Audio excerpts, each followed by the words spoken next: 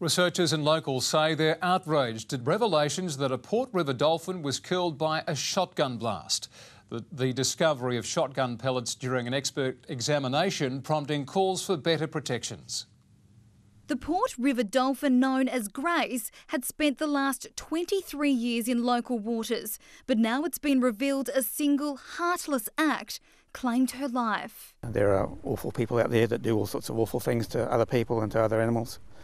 I don't know what goes on in their head. Graze's body was discovered by a fisherman near St Kilda in December. An autopsy within the last few days revealing she had been struck by a blast from a shotgun.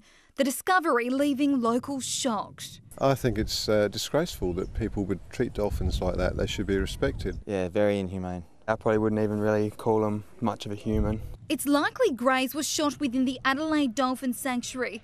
Dr Mike Bosley says our dolphins are under threat and is calling on the state government to step in. I'd like to see the government re-establish the advisory board, which reported to the minister. I'd like to see the government provide a dolphin interpretive centre so people can be better educated about dolphins. In the last 17 years, injury has killed 10 dolphins in this area, and experts say many had been stabbed, speared or shot. The problem is it's very, very difficult to catch people.